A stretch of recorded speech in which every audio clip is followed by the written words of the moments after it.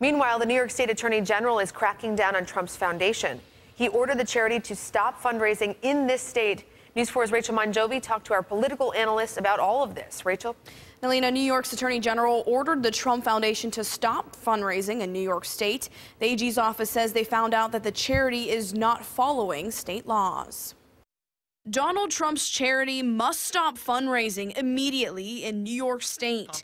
New York's Democratic Attorney General Eric Schneiderman says the charity broke state law. He says the Trump Foundation raised more than $25,000 in outside donations without filing proper paperwork. It's Schneiderman.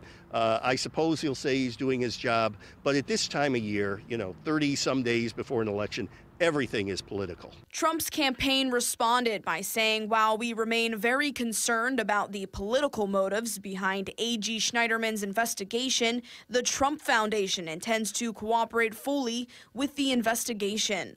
Local political analyst Kevin Hardwick says Schneiderman is proving to be very popular among Democrats. He's already nailing him on Trump University. There he used the word fraud. In his press release that he put out today, announcing that he's stopping them from giving to charities, he's also using that word. So you could see him land a position in a Hillary Clinton administration. But the Trump Foundation isn't the only one facing troubles. The Clinton Foundation laid off a dozen of its staffers in New York State last month. Hardwick says neither of these issues will hurt either candidate in November's election, but that we could see more surprises in the next few weeks. They call them October surprises for a reason, because you wait until the last minute when it's too late for the opponent to respond, and then you spring something on them. Since 2009, Trump has raised nearly $4.4 million for his charity. The last time he donated to his own charity was in 2008.